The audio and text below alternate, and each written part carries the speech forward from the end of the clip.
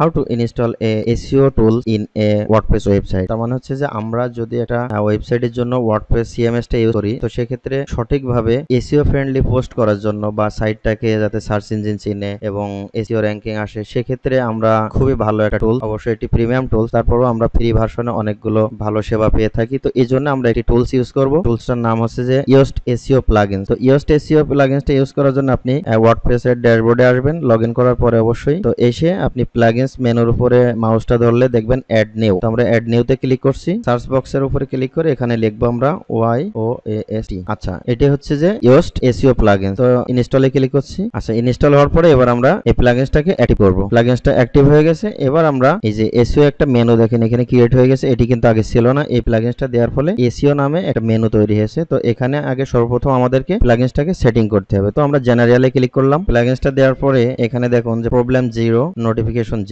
অর্থাৎ কোনো problem create হয়নি। Good job, we could detect no serious SEO problem. তো আগে এই টুলটাকে সঠিকভাবে সেটআপ করতে হবে। তো এখান থেকে আমরা ড্যাশবোর্ডের পরেই দেখুন ফিচার, তো ফিচারসে ক্লিক করলাম। তো এখানে বাই ডিফল্ট এগুলো এমনই থাকবে, আমরা চেক করে দিচ্ছি। তারপরে আসুন ওয়েবমাস্টার টুলস। এই যে ওয়েবমাস্টার টুলসে ক্লিক করার পরে দেখুন এখানে Baidu verification code, being verification code, Google verification code, ইয়াইন্ডেক্স verification code. তার মানে হচ্ছে যে আমরা সার্চ ইঞ্জিনের সাথে লিংকিং করার জন্যই আমরা এই ওয়েবমাস্টার টুলসটা ইউজ করব। এটির জন্য আলাদা একটা ভিডিও ক্রিয়েট করব আমরা, তো এটি পরবর্তীতে দেখাবো। আমরা এখানে আপাতত সেভে ক্লিক করে দিচ্ছি। এবার সার্চ অ্যাপিয়ারেন্স। তো সার্চ অ্যাপিয়ারেন্স এসে এখানে টাইটেল সেপারেটর, অর্থাৎ এখানে দেখুন এই যে my blog hyphen my WordPress blog, অর্থাৎ আমাদের ওয়েবসাইটের যে টাইটেলটা কিভাবে সেপারেশন হবে এটি এখানে ইন্ডিকেট করা হয়েছে। তো এটি বাই ডিফল্ট আমরা এখানে চেক করে দিচ্ছি। তারপর হচ্ছে যে কন্টেন্ট টাইপ, কন্টেন্ট টাইপের ওখানেও বাই ডিফল্ট আপনি চেক করে দিন। তারপর হচ্ছে যে মিডিয়া, মিডিয়াতে ইয়েস করা আছে, চেক করে দিচ্ছি। ট্যাক্সোনমিস ইয়েস, ট্যাগ ফরম্যাট এখানেও সেভ চেঞ্জেসে ক্লিক করছি। তারপর আর্কাইভ, এগুলো বাই ডিফল্ট যা আছে তাই থাকবে, পারবে কম্বাস এবং আরএসএস। তো এখন মোটামুটি আর আমাদের এসইও প্লাগইনটা ওকে। আচ্ছা, এবার সার্চ কনসোল। তো সার্চ কনসোলের সাথে আমাদের ডোমেইনটাকে অ্যাড করে দেওয়ার জন্য প্রথমে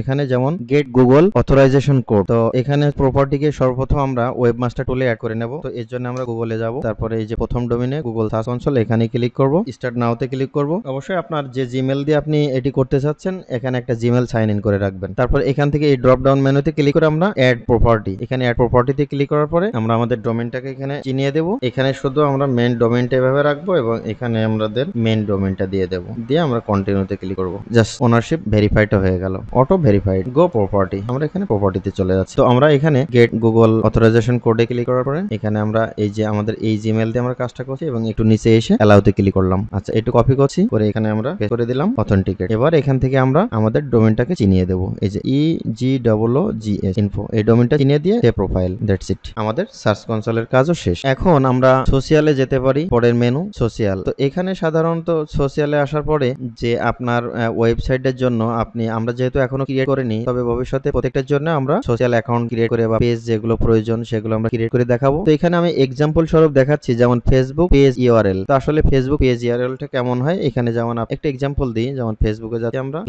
/MAITFIRM, এই যে জাস্ট একটা পেজ। আপনারা তো সবাই পেজ সম্পর্কে অবগত আছেন, যদি পেজ খুলতে না পারেন তো সেক্ষেত্রে আপনি ইউটিউব থেকে দেখে নিতে পারেন এবং আমি পরবর্তী ভিডিওতে দেখিয়ে দেবো কিভাবে একটি পেজ ক্রিয়েট করতে হয়। তো এরকমই এই ইউআরএলটা আপনার ওখানে দিতে বলছে, কপি করে আমরা নিয়ে যাচ্ছি। বলতেছে ফেসবুক পেজ ইউআরএল, জাস্ট এতটুকু কিন্তু আপনি ক্লিয়ার যে আমার এখানে কি দিতে হবে এবং এই পেজে কি কি থাকে আপনি তো জানেনই। আপনি এখানে আপনার post, photo, status, offer everything আপনি দিতে পারেন, সেটাই বোঝানো হচ্ছে। তো এখানে আপনার যেমন ফেসবুকের পেজ, তারপরে বলতেছে টুইটারের ইউজার নেম, অর্থাৎ আপনি টুইটারে একটা অ্যাকাউন্ট ক্রিয়েট করলেন। সাপোজ আমি এক্সাম্পল স্বরূপ এটি পেস্ট করলাম, এখানে দেখুন বোঝানোর জন্য TWITTER এবং এখানে এই যে। তো আমাদের যেহেতু ডোমেইনটার নাম এইটা, আমরা এইটা দিয়ে আপনাদেরকে এক্সাম্পল দিই। এখানে হবে এরকম, এখানেও তাই এই যে। তো তারপরে ইনস্টাগ্রাম ইউআরএল, তারপর লিঙ্কডইন, তারপর মাইস্পেস, পিন্টারেস্ট, তারপর ইউটিউব চ্যানেলের যে ইউআরএলটা, তারপর উইকিপিডিয়া ইউআরএল, তো এগুলো আপনি ক্রিয়েট করে নিয়ে এখানে দিয়ে দিতে পারেন। তো সাধারণত আমার মতে যেমন ফেসবুক, টুইটার এবং পিন্টারেস্ট এগুলো ইউজ করলেই চলে, যার যেটা প্রয়োজন আর কি। দেওয়ার পরে আপনি এখানে সেভ করে দিলে যা সোশ্যালের কাজ শেষ। তো থ্যাংক ইউ সো মাচ। যদি ইয়োস্ট এসইও বিষয়ে কোনো প্রশ্ন থেকে থাকে তো আপনি কমেন্ট করতে পারেন ভিউয়ার্স, আমি সলভ করার চেষ্টা করব। Thank you so much.